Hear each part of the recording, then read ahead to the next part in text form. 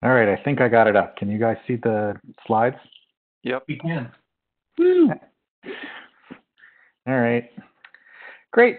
Okay, let's do slideshow. Welcome to WPACK. Sorry for the problems. I'd used this before on this machine and I have no idea what happened. So in any event, we're actually a working group, so that's great. Thank you very much. My name's Sean. My other co-chair is? Oh, hi, David Lawrence.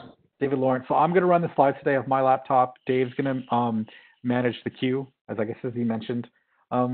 Let's get into it. So this is the meeting tips that you've probably been staring at for the last 10 minutes while I futzed around with my laptop.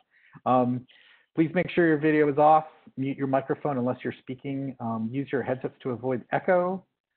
Please use the WebEx chat only to join the mic queue. Please add your name to the virtual blue sheets and join the Jabber for other various back channel discussions.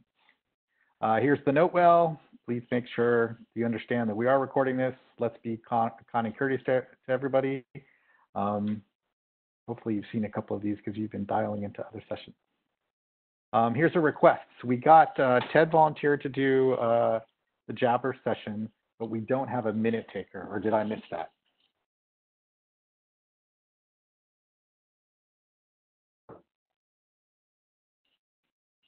Nobody has yet volunteered for a minute.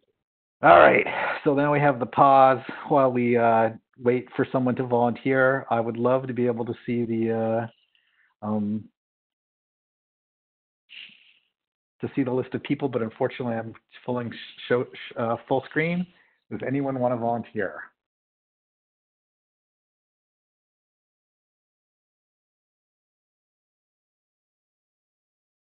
Jabber PWU said yes. Yeah. Great, thanks. PWU is, oh, Peter Wu. Okay, thank you, Peter. All right, great. So again, the other thing is that we need to do is when at the microphone or when you come off mute, please make sure to state your name. And let's keep it professional. So here's our agenda. Basically, we put this together. We weren't quite a working group, so we were going to do administrivia and then do some use cases and then jump into the protocols. The chairs actually think that we could maybe agenda bash the use cases out of this now, because basically we were just going to read the charter. So we're not sure that we really need this, and maybe we could give this 5 minutes back, considering that I ate 10 minutes trying to futz around with my laptop. Are there any objections to that?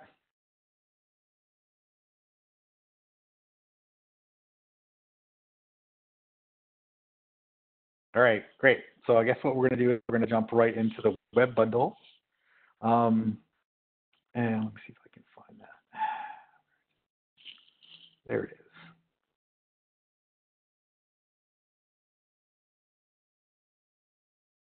All right, Jeffrey, let me know when you need me to. I will say next slide when I need the next slide. And that confirms that you can hear me. Okay, so I'm Jeffrey Askin. Thanks everyone for coming. Thanks to the chairs for volunteering to chair. This is kind of a description of the work that we've done and the design sketch that we have in this bundled exchanges draft. None of this is final. I'll describe at the end what Chrome has implemented so far, but treat that as a prototype, as a way to gather evidence rather than kind of solidifying what has to happen. Okay, go to the next slide.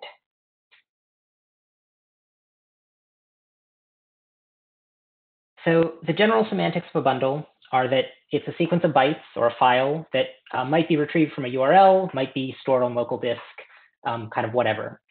It contains a set, which sometimes I've been thinking of as a cache of HTTP-like resources. Each resource, like an HTTP, is addressed by a URL, and there's some support in the format for content negotiation. Right now, expressed with Mark Nottingham's variance headers, but that has changed at least once in the evolution of the format and could change again to select a representation. There's also some bundle-wide metadata. The bundle starts with the URL of a primary resource which is used by a client. If someone navigates to the bundle, they actually load that primary resource. If the client can't parse the whole bundle, it can redirect to that resource. So that's kind of the required bit of metadata. And then there's another field where you can stick the URL of an internal resource that's something like a web app manifest or the EPUB package document or some other manifest-like metadata format that can allow the client to do something more intelligent with the contents of the bundle. Next slide.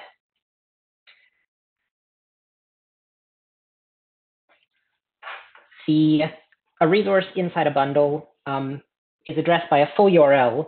So there's some authority inside that URL. The resource might be authoritative for the URL, and HTTP defines or uses this notion of an authoritative response.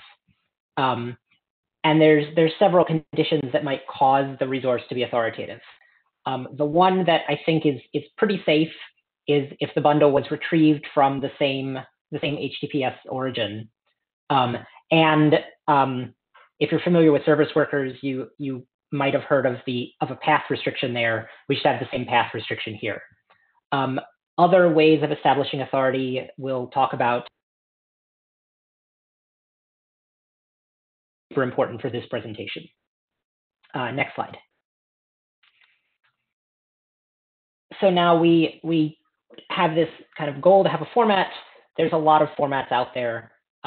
We need to make sure that we're not just kind of adding to the pile, that either we reuse an existing one or there's some compelling reason to design something new.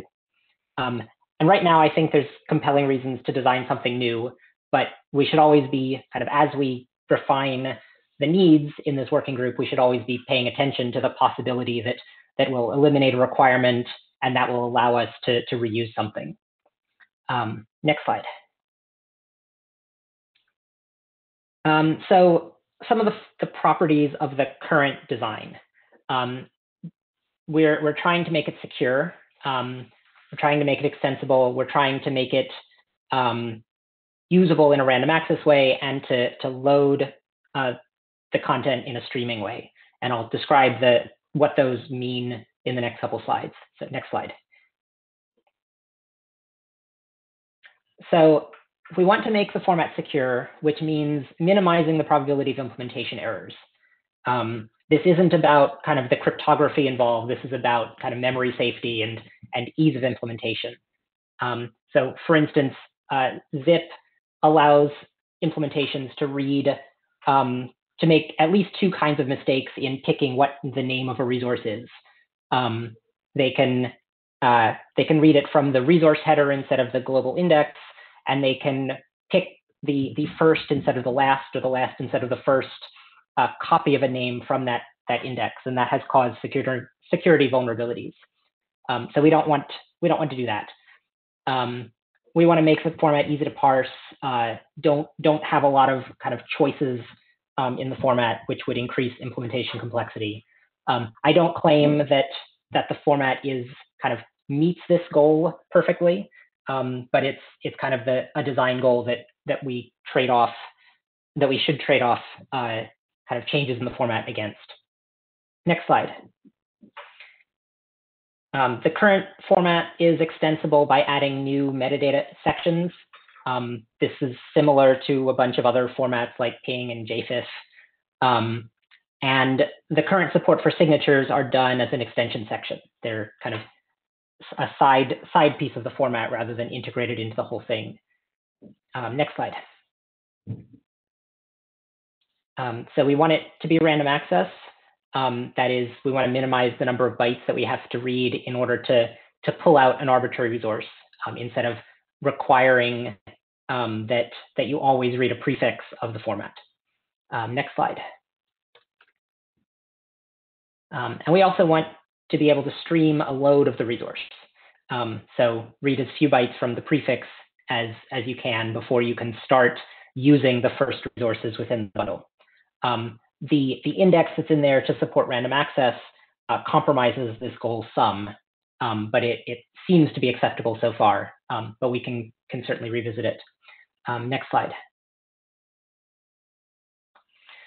One property that we don't have is that is to allow a server to stream the generation of a bundle. And the charter also kind of doesn't or not explicitly, but intentionally skips this possible property. And in order to get it, we would have to get rid of at least one of the other properties. So there's several ways to do it, but we would have to sacrifice something. And if people want that, then we should talk about making one of these sacrifices and pick the sacrifice we want to make. So next slide. So one of the questions that we run into in using bundles is how do we name the contents of the bundle? So on this slide is a sketch of a URL scheme or URI scheme that might work.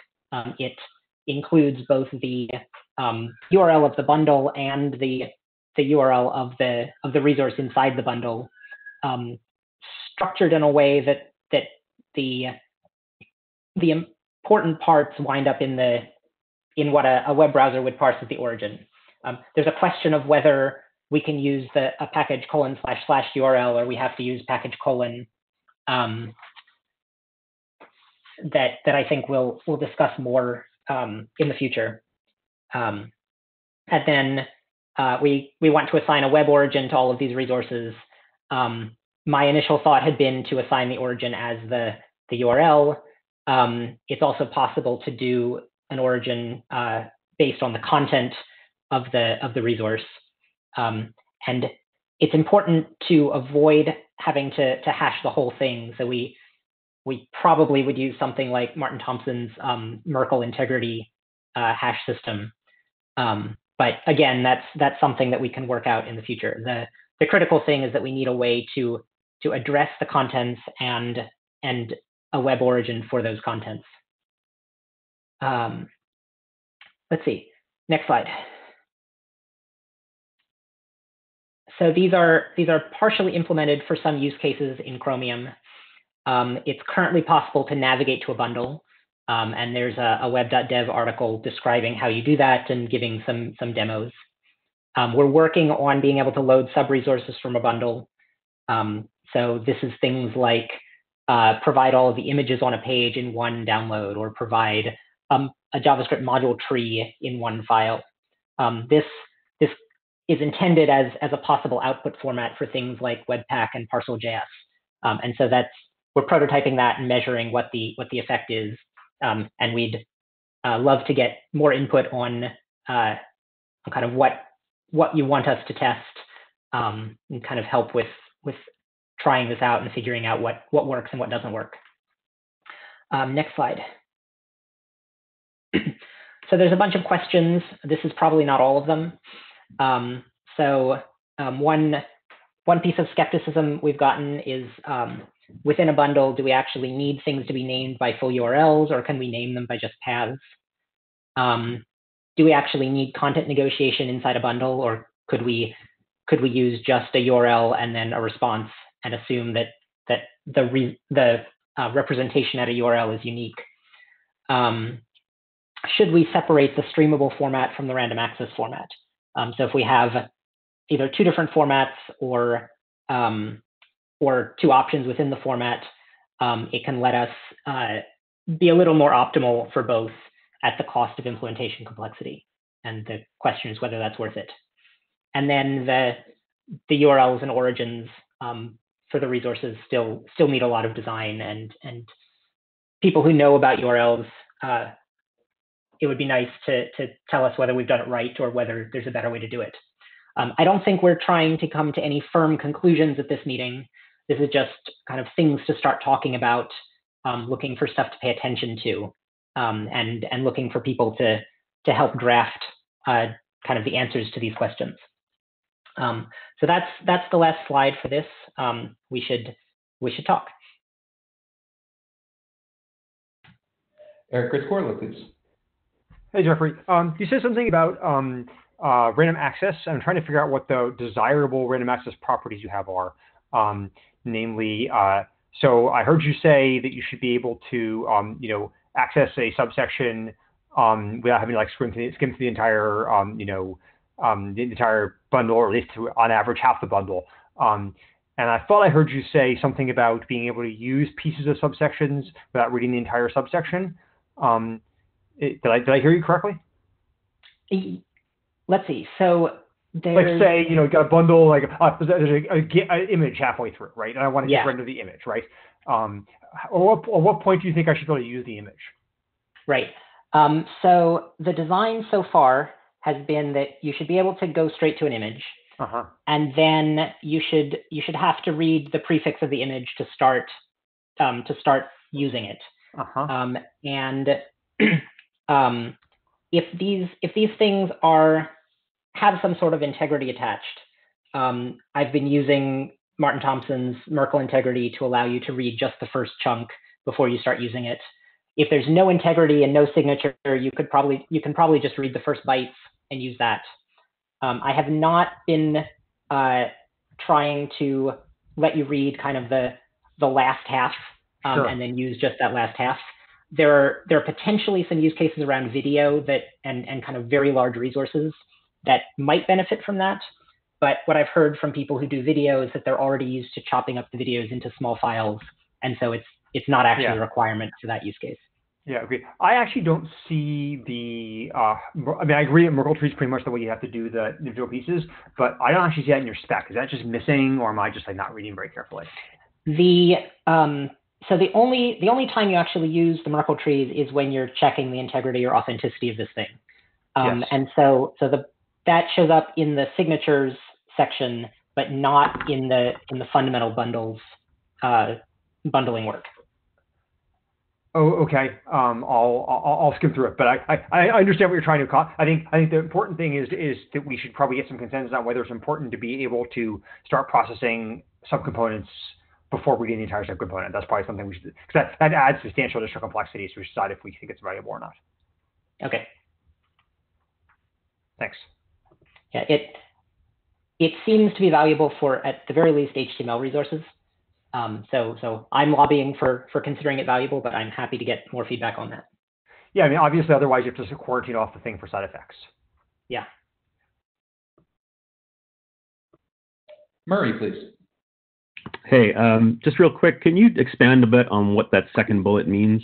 I'm still coming up to speed here a little bit, and that's the only one that stood out to me is, Right. So you could have several different representations at one URL using, I'm using the HTTP terminology, which is not universal. So that is, if you have both like an image and a HTML page at the same URL, that you use the accept header to pick between. Or if you have two different languages at the same URL, that you use accept language to pick between, or gzipped and bz2 or whatever. Do we want to support that, or do we want to force people who produce bundles to just assign different URLs to the different kinds of resources or representations at a single URL? Okay, thanks. It was terminology then.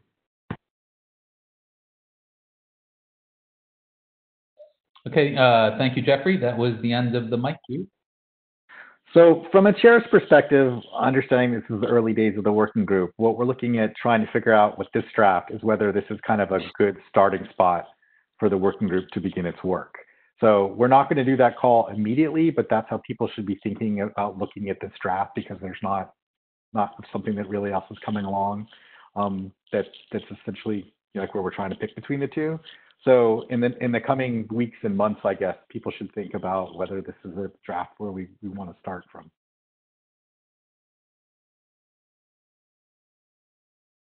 All right, now here's here. Hang on, Martin has some final comments here. Martin, talk. Yeah, so there's a bunch of things here that Jeffrey covered that I'm not certain fit within the spec, or we might have to make some decisions about whether it fits within the spec. Oh, absolutely. That's as it's currently framed. I don't know that we really have enough time here to talk about whether it's appropriate to have some concept of URIs or identification for these things integrated. We obviously just had a discussion about how integrity interacts with this sort of thing. That too, I think, is an important discussion to have, but it may be a separate thing. Who knows? Oh, no, Martin, I absolutely agree. I think what we have is this draft, and how we would carve it up and what parts stay and what parts don't is the discussion we're going to have in the coming weeks and months. Right. All right, I'm going to switch over here. Sorry, I think I'm back in the queue. I was hoping I was. Eric Scroll again. Yeah, I mean, I think that there's a conceptual sort of question here, which is what the relationship is of the stuff in the bundle to stuff outside the bundle. And I think that partly dictates, Martin's question about like the URLs and partly other things. So like hypothetically speaking, so as a concrete example, you could say, well, I've got like a web page, and then it's got a bunch of like, and like so one classic way to build an app, right, is you've got like a giant like tarball of like supporting garbage, and then you have like a master web page which loads it up, and often like if you're like using Django or something, then you like pull in, like interpolate JavaScript, interpolate values into the master web page. That has to be like online generated, but everything else can be static, right? And so one like super important question is like, does stuff in the bundle enter the cache and then get referenced by references in that generated thing? And I think that's probably the use case function that force factors how you reason about like some of the questions Martin was raising. Should we think of this as like, oh, this is like a thing, like a book, and it doesn't have it's like self-contained, or should we think of this as a thing that is like, is like kind of like more like HTTP push, right?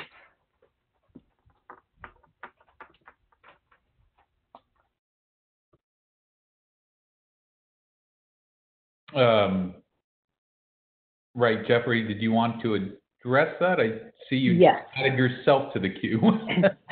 Sorry, I wasn't sure if I was like standing at the front of the room or in the mic queue. You're still basically at the front of the room. You can address the. Yeah. So my goal has been to make it possible that you take the stuff in a bundle and you kind of trust it as coming from the authoritative server. And for things at the same path, or things under the same path, that seems pretty safe. But it is something that we'll have to come to consensus on whether we actually want to do it. For a lot of the pure bundling use cases, I think it is useful to stick it in the cache and treat it and let it interact with stuff outside the bundle. Okay, Yoav Whitespace.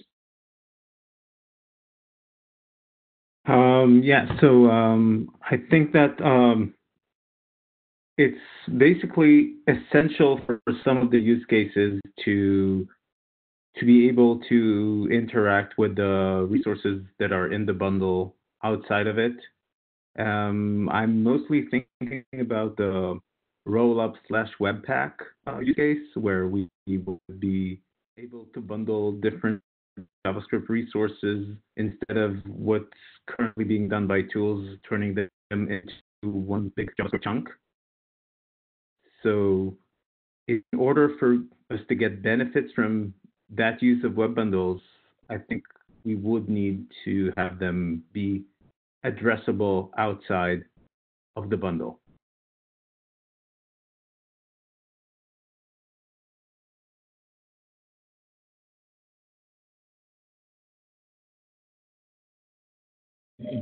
Jeffrey, any comments on that? I think we'll wrap up this and move on to the next presentation, unless you want to respond. Nope, that matches my beliefs.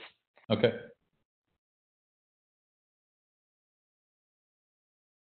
So Sean is bringing up the next.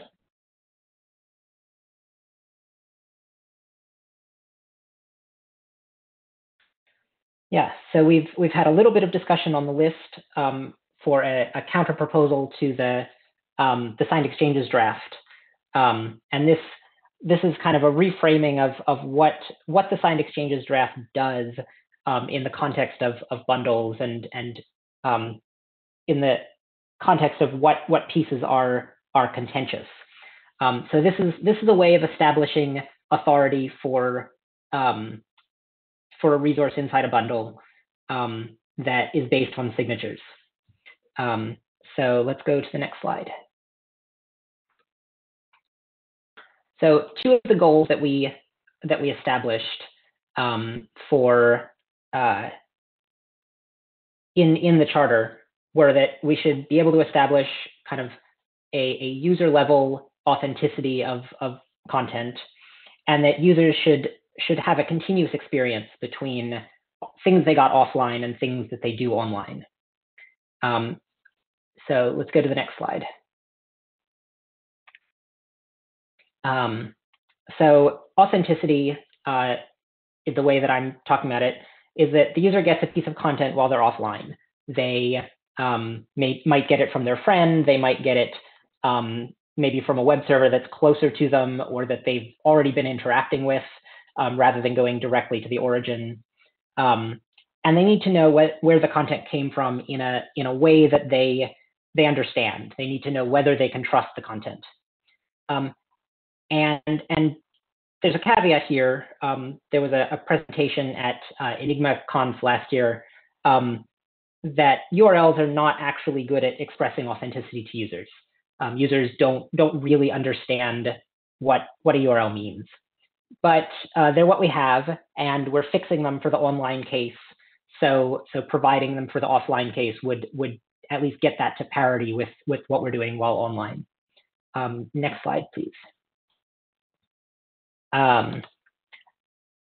The continuity of experience is about a user who gets a piece of content while they're offline. They use it some, they save some local state. Maybe they compose an email in this email application they got offline, or they draw a picture or whatever. And then they go online and they want to be able to send bits of that state over the internet, which means that the state needs to be accessible to the online version of the app. And then they go back offline and they get a new version. And then they want to keep editing the content that they created using this new version. And then they go back online and they want to send it to the online origin again, and so on. And so having a, sorry, go to the next slide then. So the solution that I've been proposing is to have someone sign the content with some private key, have existing certificate authorities check that the person who owns that private key is the same one who owns a particular domain, and then give the thing they signed an origin of that domain. So give them, if you know how to sign things as a domain, then your content can be trusted as that domain. Next slide. So this has a bunch of downsides in addition to the upsides. It allows off-path attackers. It means that users might continue using content that the author would like to have revoked. There's a pile of security considerations in the draft. There's a logistical problem with then updating the signatures. So next slide. So normally, an attacker who gets a TLS private key that they shouldn't have still has some logistical challenges in actually attacking people with it. They have to intercept the user's DNS request or somehow get on the path between the user and the actual site. If you get a signed exchange private key, you avoid all of those challenges. You can just attack people. Next slide. Content that is out of date or that is buggy in some way can still be used. So a signature proves that the signer vouched for it at some point. A TLS proves that they're vouching for it now. We limit signatures to 7 days, to a maximum of 7 days, to partially avoid this problem, but it's not complete, and it also introduces a whole pile of other problems, one of which I will talk about on the next slide.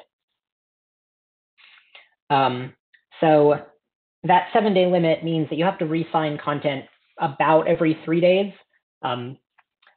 That gives the distributor 3 days or so to pass it on to users and allows users to have about a day of clock skew, which is distressingly common.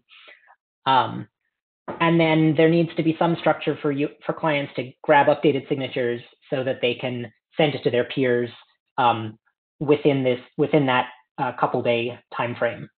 And we really like to be able to avoid that somehow. So we've got this kind of relatively simple to think about system in which kind of if you sign something, then it can act as you. And there's this pile of downsides. And so I want to take questions on the next slide about kind of any details of this, but then Martin's going to talk about a counter proposal that I think is complementary in a lot of ways. And so we can then talk about the trade-offs after his presentation. So yeah, any questions?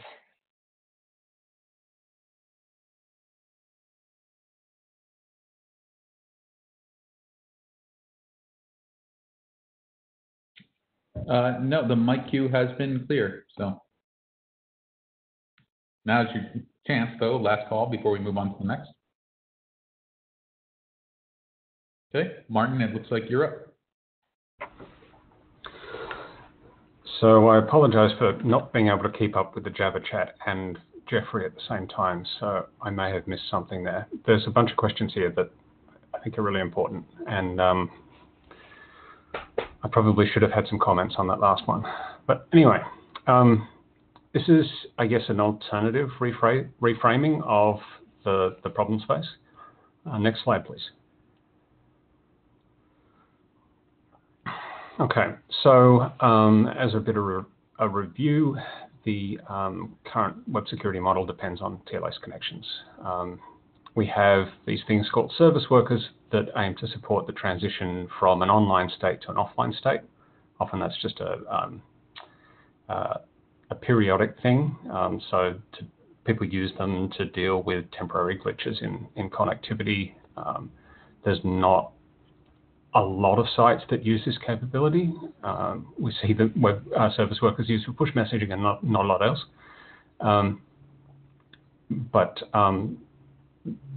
The premise there is that you have some sort of online connectivity with an origin before you have any ability to go offline.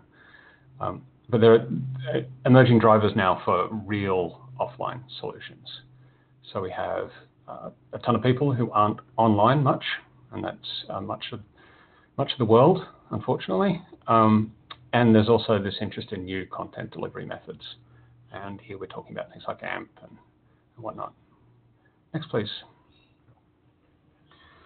So the basic problem is that we want to enable content to arrive by some method other than a TLS connection to the origin.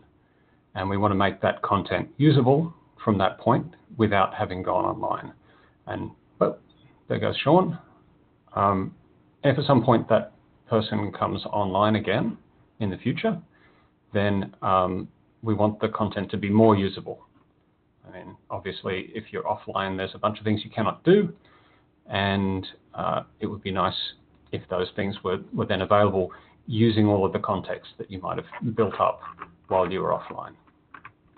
So think about that in terms of, I've got an email client, and I can compose some emails to send to people that then get sent when I return online.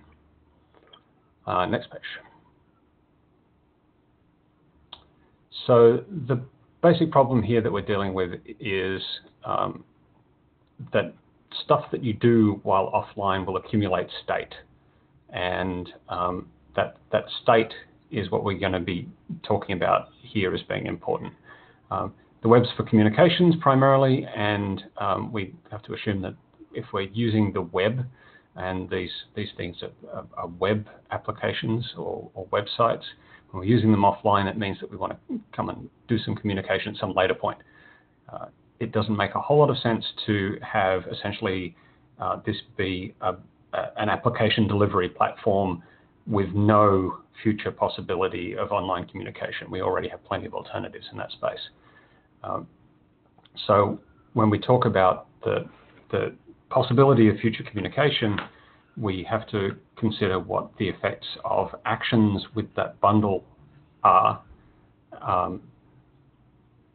while you're offline, have on the later online state. So next page. So as Jeffrey talked about, the authority question is kind of key to this. If someone can't connect, how do we connect this online notion of authority to the notion that we have here of offline something or other? Jeffrey talked about using signatures. I don't know that that's entirely necessary, but that certainly has some value. And I'll probably get back to the point about the difference between what we tell people the origin is and what we tell, what we consider the authority to be. And that's something that we're just working through now on the list, I think. Next page. So obviously there's a bunch of things that we absolutely lose during the offline transition. Jeffrey talked about a bunch of other things that are a little less obvious that we lose as a consequence of having a design like this. And one of those things might be the, yeah, I'm really sorry about the phone thing.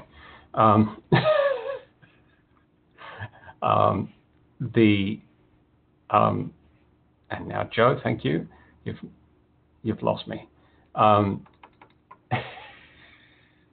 And so things like constructing the bundle has to be done in such a way as you lose certain personalization properties, because bundles will be potentially shipped to multiple people. And having personal information in bundles is something that we have to be careful to avoid. And obviously, while you're offline, you can't do things like communicate with other people and talk to servers, that sort of thing. There's a bunch of other questions about how much we can afford to sacrifice. Jeffrey talked about what it is that we display in the page in terms of origin. And there's a bunch of really hard questions there that need some consideration. So next page, I think I might skip over this a little bit. This is essentially my one-page summary of the signed exchanges thing. You take a bunch of stuff, you sign it, and then it becomes part of a real online origin. There's a bunch of problems with that potentially, but that's where it's at. Next slide goes through some of these. It's hard to know what's safe to sign. We have potential diversification of the way in which we determine what authority means. And Jeffrey talked about this a little bit as well. Because we diversify it, we potentially weaken what it means to have authority, and there's a bunch of things that you have to do in order to work through that. The revocation status and so forth is quite challenging. One of the major problems I identified there was that content has this limited lifetime. I think we're talking about 7 days, which actually in practice turns into quite a usability problem, in the sense that you can't have offline content that's good for very long because of things like clock skew and various other padding. You only have a couple of days worth of usage. There's a bunch of other minor things that go along with that as well. But anyway, to the proposal. Next slide. So the idea is to give content its own origin, distinct from the online origin that it might aspire to be part of, and distinct from the origin that may have delivered that content. The bundles have to identify the target origin. There's a bunch of reasons why you might want to do that sort of thing. And at the time when you come online again, or you decide to come online, because some of these things are discretionary rather than simply a consequence of not having an internet connection, you ask the target origin whether it wants to accept the content, and it can reject that, which is an important thing. Next slide, please. So this is obviously very drafty and sketchy, but you would say give a bundle a new type of origin. I used the named information URI scheme here because that was already available, but obviously there's a bunch of other ways we could slice this up. But here we have a different type of origin, and browsers know how to deal with origins, so we can treat this like any other origin. The content could even make HTTP requests, although if you are truly offline, then that's unlikely to work. And you can associate state with all of these things and whatnot. So you can access all of the standard APIs with these things. Okay, next please. So in designating a target, the bundle identifies where it wants its information to go, and it then initiates a transfer to that URL. And so the browser fetches that URL, asks that URL, it essentially issues a challenge. And if the site answers the challenge correctly, then the site navigates to that online origin, but takes along with it all of the state and all of the content that was contained in the bundle. So anything that's been built up over time would go along with that transition. So if you had composed an email to send, that email would then be available to send. And the online origin or the target origin can actually send the email for you because now you're online. Next, please. So the draft has this concept of aliasing origins because we now have potentially multiple bundles that are in play. This, I think, sort of emerged organically from the design. I don't know that this is something that I'm committed to, but it seemed like a neat way to solve some of the problems. Essentially, when you have a transfer from the offline thing to the online thing, the origin that you had previously now becomes an alias for the thing that was it was transferring information to. And so that allows you to do things like, well, if people were previously talking to the offline origin, then those messages will be seamlessly routed to the online version of the same. I don't know if this is absolutely necessary, but it seemed convenient. Yes. Next page, please. So there are two ways in which you might fail to transition. If you fail a transfer, that is because you're offline, or the server gives you a server failure error or something along those lines, then the content and all the state associated with it just sort of remains in the offline origin that you had in the content. But if the server fails the challenge and returns a positive response to your request, but doesn't provide you with a clear indication that it understands the request that you made of it, then what happens is that all of the state that you might want to transfer doesn't transfer, and you just navigate to the target URL and lose any of that continuity. And that allows a server to reject the things that were present in the bundle. So let's say you had a situation where the bundle had some JavaScript that turned out to have a cross-site request forgery bug in there. You discover that. The server can in the future then say, I don't want to accept that content. And by rejecting that, it doesn't expose itself to any of the problems that script might have caused. Problems that an attacker might have exploited as a result of that. Next page, please. So there's a bunch of limitations here. I think we're going to talk through some of the more difficult ones. Probably the more interesting one is that content isn't really attributed to an origin that people understand. That is only a potential the target origin is potential only, and that means that you can't do things like show that target in the URL bar. You can't say that this is a particular website, example.com. You have some sort of opaque gibberish that you want to show someone, which doesn't really work from a usability perspective. The transition to online takes a round trip. If you look at the signed exchanges proposal, one of the advantages, I guess, is that in particularly the AMP use case, you have a distributor can take a bundle of content, give that to you, you render it all up, and they say go, and the transition to something that looks to be online is virtually immediate. There's no back and forth to the server, whereas this requires that you go back to the server.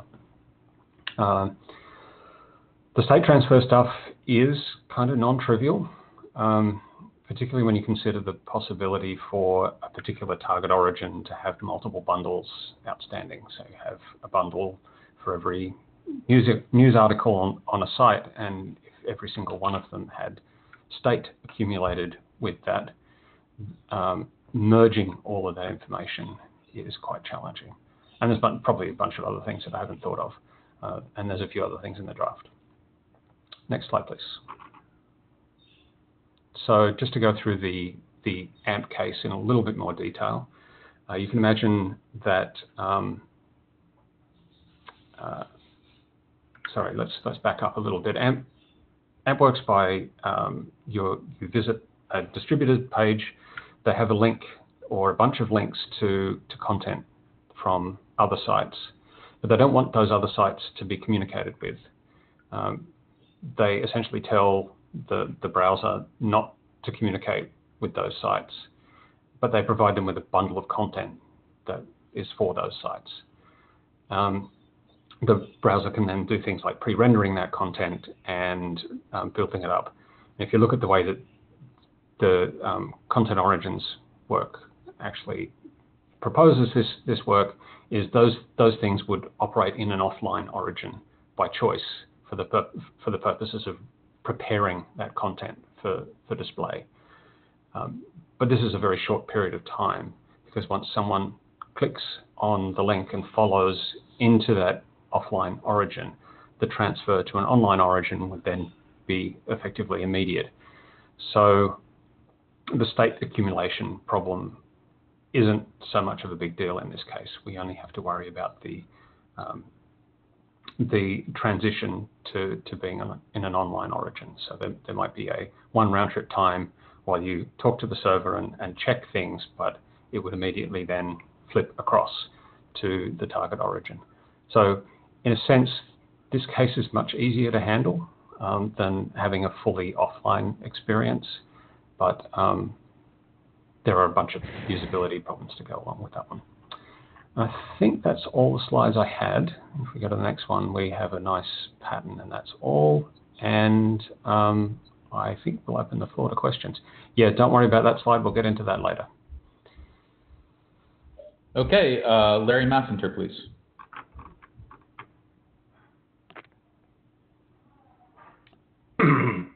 Can you hear me? Yes. We hear you. Good. I'm interested in some other use cases, like take the example of PDF. You get a package of things that are intended for rendering. Of course, it has a paged imaging model, which is inappropriate for the web. But otherwise, you could take some clue from a PDF file when you send it to someone. You are the person, maybe you gathered the information from a web page, and you want it to be laid out dynamically at the client, at the recipient side. But what you're signing is when you sign a PDF file, you're signing the presentation of the package rather than some individual transaction. And so I think that carries over into this use case. Yeah, I don't see PDF as being needing any particularly special mechanism, but it's an interesting. No, I'm saying that it has the use case that is currently for PDF of taking a web page and archiving it, or taking a web page and signing it as their final version, and that would be an interesting kind of replacement. Thanks, Larry. And the other thing is that if people do this with data colon or URL. They have data that they want to be part of the package, and I'd like to see this as explicitly the goal to obsolete, and just to think through what is the origin of a data. It should be the same as the origin of the original content in which it's embedded. Oh, that's an interesting question. I'm not up to speed on how those are handled in the web, but I think that's worth looking into. Thanks. And then two other use cases that I'm not sure are as quite as strong. Well, multi-part related for MHTML and multi-part form data for file upload are other instances of packaging that you want packaging to be, whatever WPACK does, should be able to obsolete those. Anyway, that's it. Thank you. Thank you, Larry. Mark Nottingham, please. Hi, can you hear me? Yeah. We hear you. One round trip, okay. So in my incredibly simplistic brain, I think of web packaging as, okay, you package something up and you hand it to someone and you extend its lifetime where it can be used by signing it, and you get 7 days, and then you can extend that by more time later on, up to 7 days. And this one, I hand you something and it is magically given a separate identity in that transfer, where it's hash based. And then if I want to associate it back with the origin, it's again, I do some magic and then I can flip it over and it's part of that origin. And I think that's at a very, very high level about right. And I guess what's interesting to me about all of this is that both of these kind of feel like something which I'm more familiar with, which is web caching. And in web caching, I can still use a resource even if I'm not immediately connected to something because I've done it before and I had an explicit cache lifetime. Now, I can't handle my cache contents to you, Martin, and you then be able to use them as if it came from the origin, but I'm still using it without a direct connection to the origin, and that's authenticated by TLS. And so the observation that I guess I'm getting to is that in the caching world, one thing we've found is that choosing a TTL is really hard, and people get it wrong a lot, and it has a lot of effects on how not only performance but availability and a lot of other things. And that's at the granularity of a single resource. And both of these solutions do it at the granularity of a whole bundle of resources. So I'm just experiencing fear. That's all. This is the fear of the work of the working group, I'm afraid, Mark. Yes, I share that fear.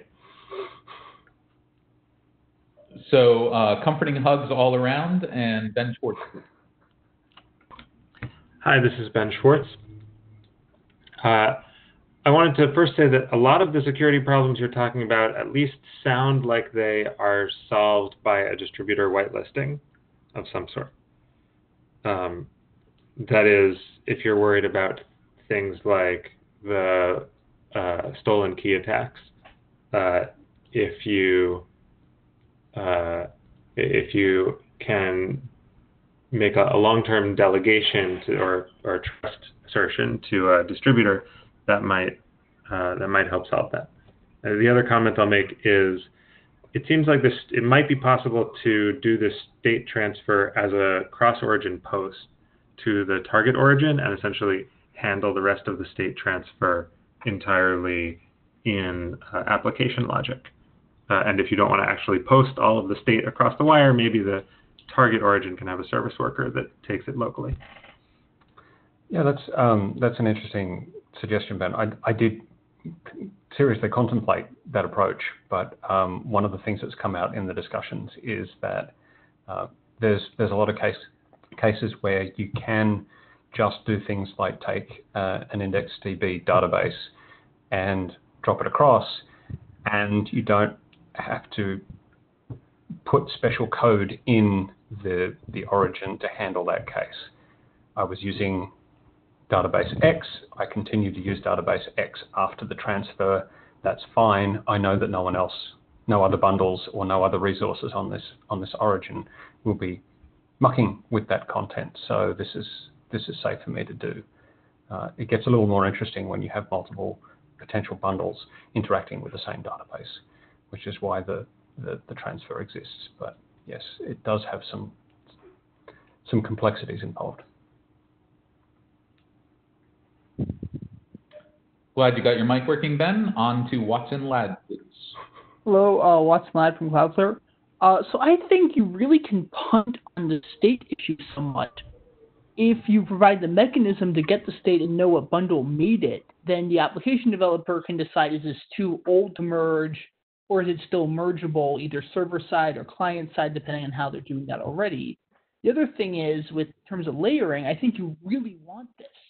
Because if you have a web application where you have some JavaScript that's really setting everything up, and then you have another layer of JavaScript and CSS that's display, then a change to the display shouldn't, you probably don't want that to affect the validity of data stored in the lower layer. So I think if just for making sort of cosmetic changes, you really would like layering to be easy. Right. Thanks, Watson. Yoav Weiss, please. Just a question regarding so since the origin is hash-based, does that mean we have to process the entire bundle before we know what the origin is? Right. So that's a good question, Yoav. One of the things that I'd imagine doing here was using the progressive hash-based stuff that Jeffrey and I have been working on. He says it's my work. I say that he's allowed to claim that as well, which essentially says that you can use the advertised hash of the content prior to actually knowing the whole content and receiving the entire bundle. Obviously, you need to validate that, but you could potentially do that as well. Okay, thanks. And then Eric Riscorla, please. Howdy. Martin, I guess I admire the purity of this proposal. I think offline I emailed you a sort of hybrid proposal that's where things are named not by content hashes but by signature keys. I think that has some of the properties of each of these proposals. In particular, it allows you to upgrade the to maintain state across packages as they're upgraded. But then it has some of the same compromised properties, unfortunately compromised process properties that signing has. So I think it's great to have these two examples on either side of it, but I just wanted to float that there's an intermediate example that has linear combination of the two properties that one might imagine thinking was good or might not. Yeah. So I think we're going to get into that in the next oh, great. discussion as well. I didn't see it in Jeffrey's slides, but maybe I just missed it. Yep. It has always been my intent to sort of show this as the extreme position, and I just didn't have time to write up the alternative. But I obviously think that some of the properties of the signing side of this is quite interesting. Certainly not going to blame you. I was too lazy to write it up myself.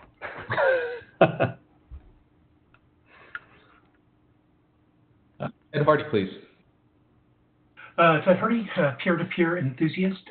So I really like some of what this is doing. As I put into the chat, I think there are definitely cases here where this could be useful either in the presence of signatures, like the signed bundles as they are now, or to move from kind of a context where you have something which is not signed and be able to treat it as signed, and kind of joining those two contexts would be quite useful.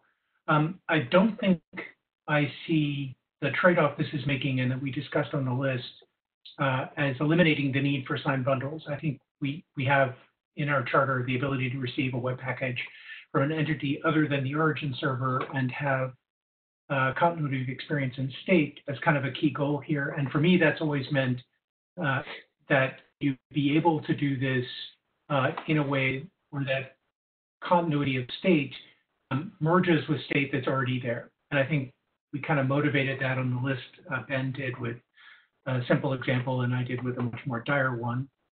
But I'm really interested to hear whether you're willing to pursue this, even if we also continue to go forward with signed exchanges, because I personally think that would be useful. But it's not clear to me whether you think this is a pure alternative or just another contribution to the set of possible outcomes. I don't think this is necessarily exclusively an alternative to what Jeffrey has proposed. I think this is just eliminating some of the other opportunities that we have for things in this space. I'm going to have to come back to that discussion we had on the list. I think there are some interesting pitfalls that creates, that taking an approach that's more toward this end of the space might avoid. So I think there's probably a bunch more iteration we have to do on the discussion there. I'm particularly interested in the question of how we take attribution and continuity and think about those things, but perhaps as separate concepts. I really appreciate your willingness to engage in that iteration, and I agree with you that that's going to be a key piece to this. The way I think about this, and there are 107 people on the WebEx, so certainly somebody hasn't heard me natter about this in the past, is that with this system in place, you get the consequence that the web can continue when the internet is withdrawn. And that's something that, the references to the other bundle project and DTNs aside, is a really interesting thing for those of us who care a lot about peer-to-peer use cases. And in particular, given that the possibility that the internet is withdrawn and in consequence of something outside the user's control, not just they didn't turn on their network. So I would really like us to distinguish between cases where that maybe isn't the primary goal, but is still something we can support with a little bit more work, and cases where for some security or other trade-off, we simply can't support it at all. And I appreciate your willingness to iterate on that. Yeah, I think this is a really interesting space to be working in. One of the reasons why I hadn't thought so much about the internet is withdrawn being something that this working group was interested in, is that we sort of have a self-service option for that one in service workers. I'm not sure that I'm especially happy with that solution, and adoption of that particular capability sort of indicates that other people aren't either. So I'm certainly willing to talk about it. Okay, just a quick note that we only have 16 minutes left in this session and still one more 10-minute presentation from Martin and Jeffrey. And then we had 50 minutes of discussion at the end, but we're not going to have that full amount of time. Devin and DKG, DKG just took himself out of the queue. But Devin, if you could please make it kind of quick so that we can get Jeffrey and Martin's last prezo in. Hi, yeah, can you hear me? This is Devin Mullins. I just want to add two nuances. One is the AMP is the concept that AMP is sort of offline by choice for a little bit is mostly true, but I guess it's for resources that don't require the authoritative origin, they could kind of erase the state transfer request. And the other one comment is that the comment that like because the index DB migration, if the database X doesn't exist in the authoritative space, that it would be safe to just drop it there. I don't think that would be true for arbitrary content. There is the potential that kind of databases X and Y could conflict in the JavaScript application, though I certainly don't know of any kind of specific cases of that. Yeah, that's a good comment and something we'd have to work through, I suspect.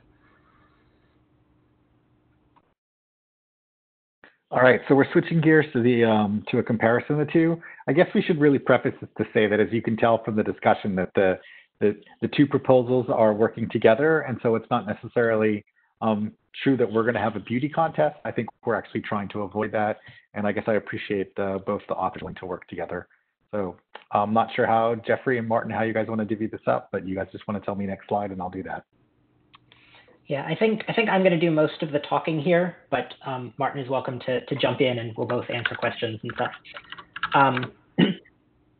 So yeah, as Sean said, this is not kind of an either-or question. I think these are complementary approaches and that we will eventually wind up taking some pieces of each. So to recap, with a signer origin, the content gets its origin based on who signs it. With a content origin, it's based on the hash of its bytes, and then some online origin might adopt it later. Next slide. So there's some risks that are shared by both approaches. We don't want an online origin to adopt personalized content, including cookies. That can cause a set of problems that are described in the signed exchanges draft. And you have to bundle a set of resources together to avoid an attacker skewing the versions to break the site and get something that they shouldn't have. Next slide. So each approach is good at some things and compensates for some of the things the other approach doesn't do as well. Next slide. Signed origins don't handle liveness very well. They give you that up to 7-day window in which something might have been revoked. Whereas content origins, by getting a real-time vouch, they solve that problem. And so if we, instead of giving things a pure signer origin, maybe signatures could expire with a longer time frame to give kind of a human understandable notion of where something came from without letting attackers take advantage of it. Next slide. Upgrades are a problem for content origins. As I think Ecker pointed out, it's hard to say that the version I'm going to release next week should be able to be an upgrade for the version I released today, because you don't know the next week's version's hash. Whereas with a signature, you can say that I trust this signer to get my data, and then when it comes back online, we'll check with the liveness check I mentioned in the previous slide. So signatures are probably an important addition to the content origins. Next slide. Then we have the question of what URL to display. As Martin described, a content origin is not human readable. It's that NI garbage. And a signature from some human understandable signer gives you something to put in the URL bar. I believe Martin may have something to add here about some details of how we decide to trust things. It's not obvious that kind of a 7-day-old signature is definitely what you want to describe in the URL bar. Yeah, so I think probably the most important thing here is that when we do something like a hash-based origin or an origin based on a signature key, as what Ecker suggested, is that's not human readable or usable in any way. But there's a distinction between the concept of the origin that the browser has in mind and separation of content and the thing that is displayed to the user. And I think we can explore the separation of those states. One of the things that Firefox has had for a long time that's kind of unique in the browser world is this concept of extended attributes on origins, which allows us to segregate off content from ostensibly the same origin into different compartments, if you will. And so that's a powerful concept I think might inform some of the designs eventually. Yeah. So next slide has a summary of this presentation and how I thought we might mix the two proposals. But let's open the floor to discussion.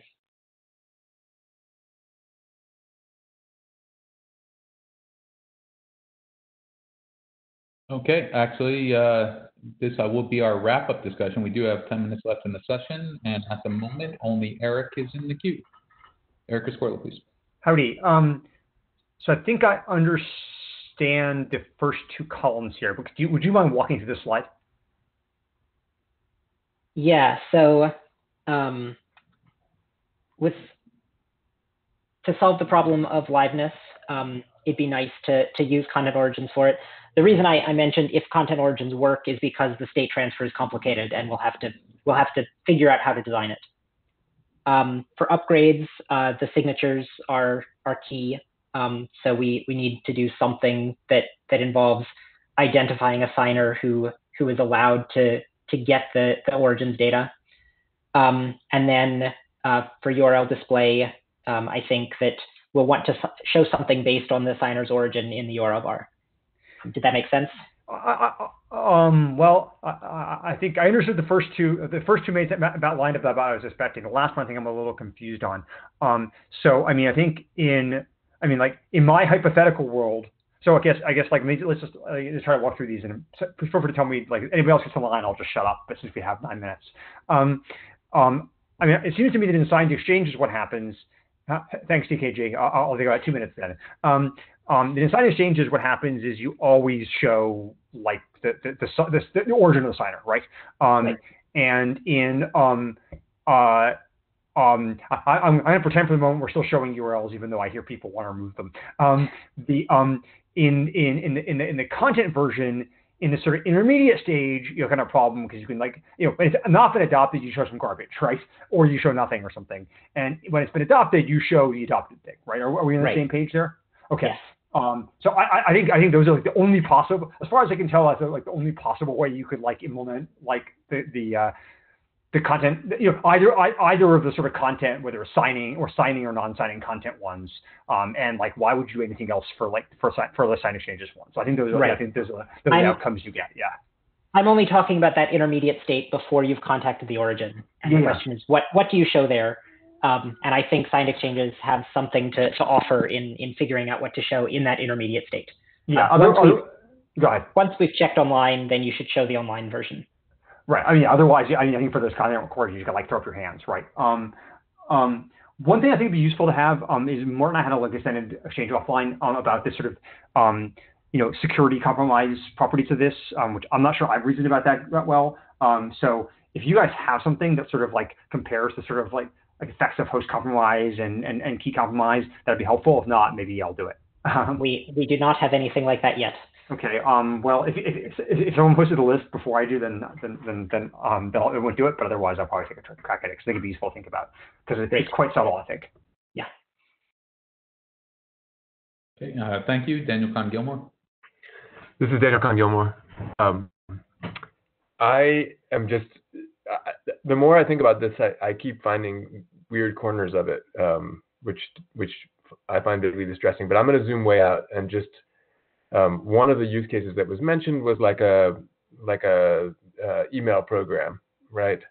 That you fetch as a bundle, you use it in an offline state, and when you reconnect, you're sending messages. And I'm just trying to think through what the user experience is there. In the liveness, so say I've composed an email and I'm going to go send it when I get back online. I get back online and I discover that it is no longer live. It's no longer fresh. What happened to my email that I composed? The current sketch says you lose it. I think we'll be able to refine that to say that kind of the online origin gets some way to recover the state, but it's tricky because that state could be arbitrarily compromised, and so the online origin has to be careful not to be compromised by that state. Yeah, that seems like a very delicate process. And then while I'm composing in this offline app, you tell me that instead of where I used to see my email provider.biz, I'm now seeing the janky, incomprehensible, non-human readable content hash. Martin, you want to take this one? Yeah, so this is the hard thing. How many people actually look at what's up there? I don't know. Emily Stark had some research on this one that was kind of interesting. Just to be clear, like the fact that people don't, that many people don't use security indicators doesn't mean we should throw away all security indicators. I mean, I'm a big fan of simplifying things, but to say you had this one handle and now you have 0 handles because most people didn't use the handle in the first place seems problematic. I'm not saying I need the full URL, but the origin at the very least is what people are, you know, well, you need to care about. Yeah, so you need 2 things. I'm sorry you're breaking up, and it may just be me.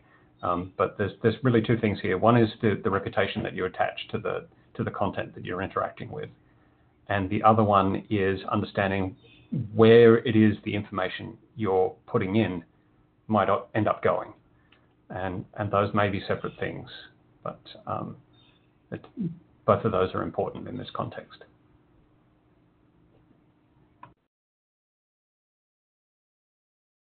Okay. I'm liking some suggestions that are in the Jabber chat right now. They're making me feel a little bit better. One other wrinkle that I wanted to throw in is one of the major problems that we've had with DNSSEC, which is another signed records, signed content instead of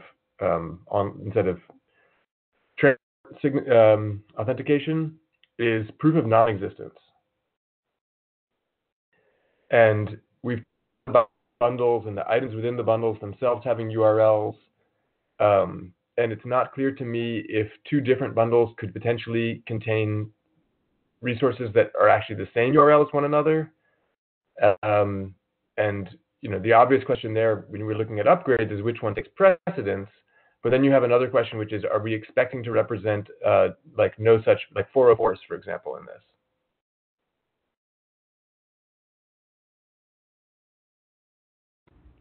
I don't have a good answer. I'm sorry. Worth taking up later. Thank you. Mike Bishop, please.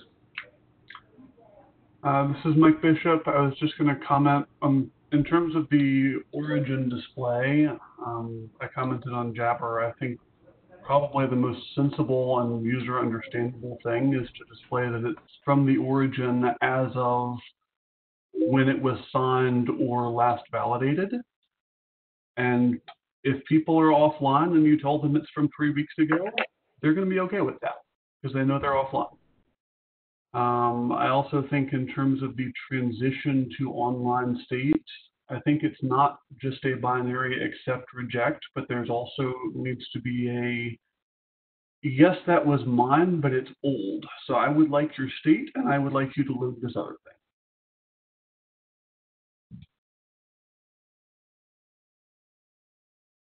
Thank you, Mike. Wendy Seltzer for the last comment, please. Thanks, Wendy Seltzer here.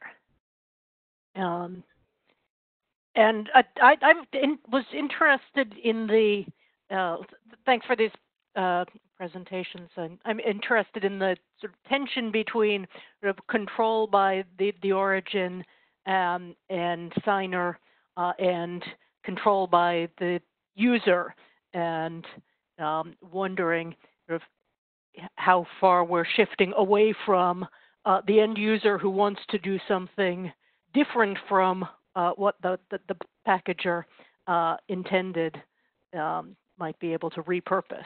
The archival use case or the anonymous passing on of content.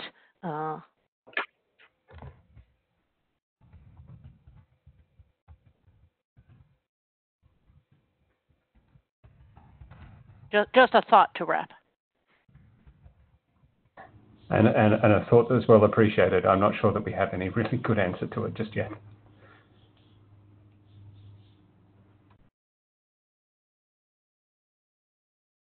Okay. Thank you. It's back to Sean for closing comments. We are at time though, so I will say thank you all for your participation, and Sean gets the last word. Yeah, again, thank you for all of your time. Apologies again for me flubbing around with my laptop. I've installed the thing for the next time.